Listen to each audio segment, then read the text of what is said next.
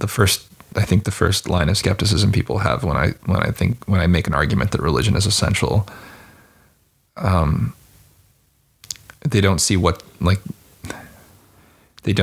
negatives are right away. And one of the things that I would say, if you look at a map of the United States by birth rate, conspicuously, I think only Utah now has enough children to replace its current population. And Utah, of course, is the Mormon state. And so I'm amused because I'm not religious, even if I'm going to make the case for religion. But B, if I was to be religious, I wouldn't be Mormon. I think it's, I don't want to insult Mormons, but it's a very, if it's hard to believe Christianity, it's even harder to believe in Mormonism. And I've condescended to Mormons. I've watched all of the South Park Mormon episodes and laughed my head off.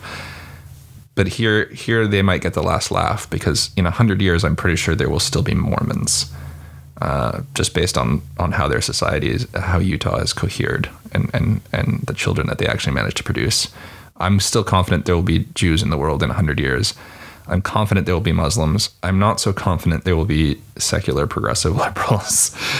And that's kind of why I wanted to, the contradiction I see in liberalism is that we've created a value system so good that, at least in our eyes, but we're completely incapable of passing it on.